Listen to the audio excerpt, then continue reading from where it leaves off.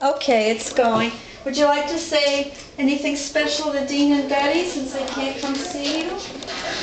Well, I'm so angry at that old geezer that's down there, and I'm not going to stand for anything like that in a country that I was born in and raised in and educated in and paid taxes to all these years. That's my message to those geezers. Right. Did you want to say anything to Dean and Betty? Yes, and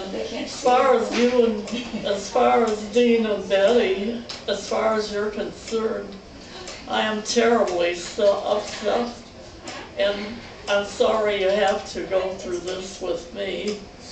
I'm sorry I have to go through it too.